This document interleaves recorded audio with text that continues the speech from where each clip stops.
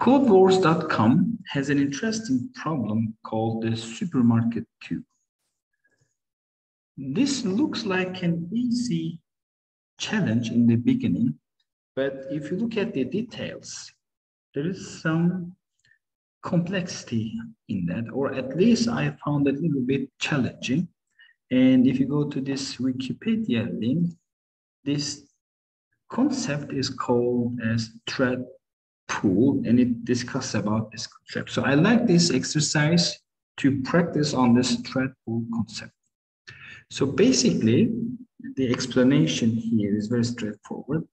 There is a queue for self-checkout at a supermarket, and we are given the number of customers and their corresponding checkout times, and we are also given the number of cashiers actively working, and we are asked to calculate the total time required for all customers to check out. Right? Well, again, it is not as straightforward as it sounds in the beginning, and let me try to explain that with this simple scenario. So basically, in here, I'm giving you, let's say, these red colors are just the customer names, customer labels. So we have 11 customers, customer 1 all the way to customer 11, and their corresponding checkout times with blue, okay? So basically, the first customer takes 32 minutes to check out, to self-checkout, and the last customer takes 17 minutes, right? So in the beginning, all the cashiers are available. So basically, these first 6 customers just take one of the available cashiers. And here, the line 10 shows the time required as a running total, accumulated time. So it is not just one customer, but total, let's say, utilization of the cashiers for checkout. Right? So what I mean by that is, when it comes to the 7th customer, that seventh customer will go to cashier number 3 because it will be available the first, right? And looking at the total times, the next available cashier will be cashier number 6 after 7 minutes. So the customer 8 will take cashier number 6. And so I think I made a mistake here. Yes, I made a mistake. So basically, the total checkout time is 7 for the 6th cashier and 5 for the 2nd cashier. So the customer 8 will take cashier number 2, right? And then customer 9 will take cashier number 6. That's the available one. And then cashier number 5 will be available for the 10th customer here. And finally, the customer 11 will use cashier number 3.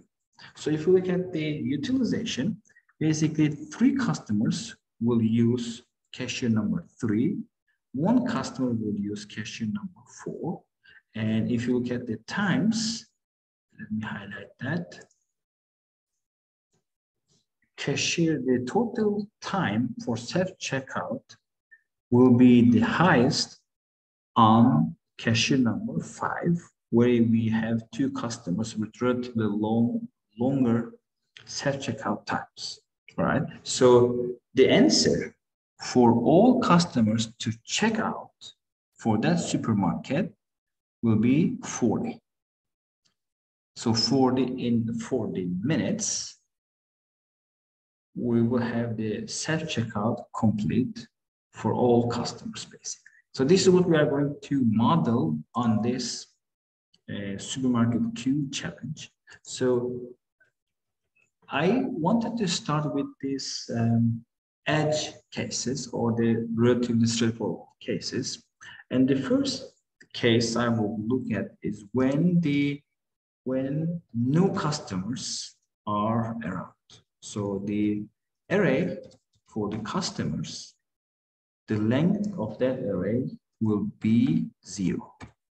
And in fact, if you look at the sample test, this is the first test. So the customer array is an empty array. So the time required, so there's no customer. So the checkout will be 0 minutes. So we can say return this column and return 0. Well, it's straightforward. So if there is no customer around, then self-checkout time will be 0. Right? And the second case that I will be looking at is when we have more cashiers available than the customer number, meaning that the length of the array showing the customers will be equal or smaller than the number of cashiers.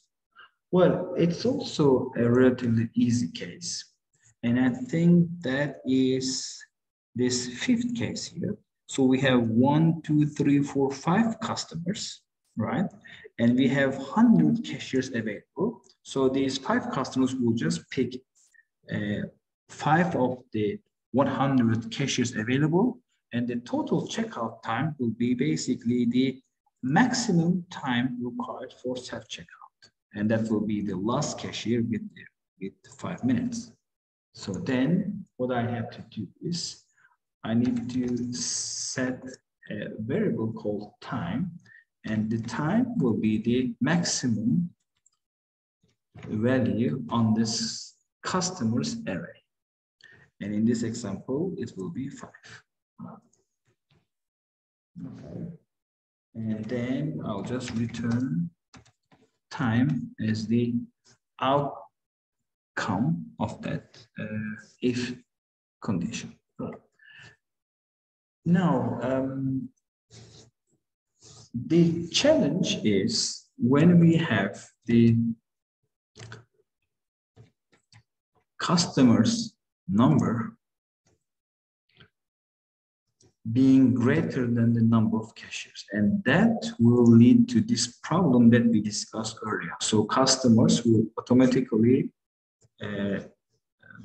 select the available cashiers. So the number of customers served by the cashiers will not be the same, and their times will be different. Will be the checkout time per cashiers can vary significantly depending on the individual checkout times per customer.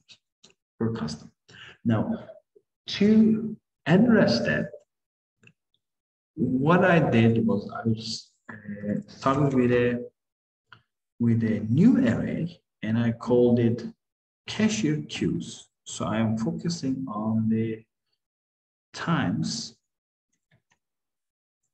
required for self-checkout per cashier, and the initial values will be 0, and the size of that array will be equal to the number of cashiers given the problem statement. So we have n number of cashiers. All right. Well, what I will do then is I will start a for loop, and I will use J, and J will be the checkout time given in the customers array. So for J in customers, basically, I need to find out the cashier with the lowest number of accumulated checkout time, and I need to assign the customer to that cashier. So to do that, what I did is I take this cashier queues array and I sorted it such that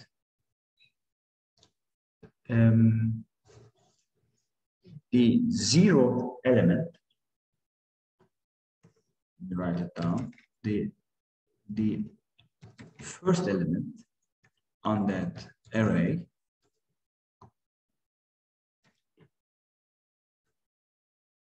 element 0 will take the next customer, so we'll just accumulate the time on that cashier by J, which is the self-checkout time per customer, right? And in return, this for loop should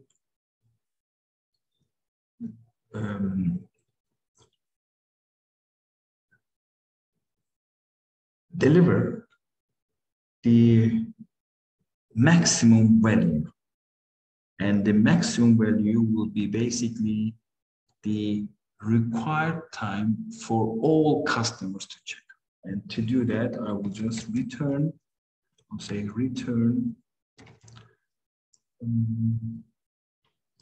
the maximum value on that cashier queues array.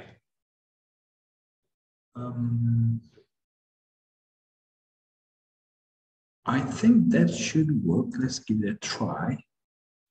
There you go. I don't have any failed case, and when I attempt that, it will work for all cases. Well, there are multiple ways of looking at this, and this is how I address that. It's not the best method, of course, but I found it very useful to study this thread pool concept.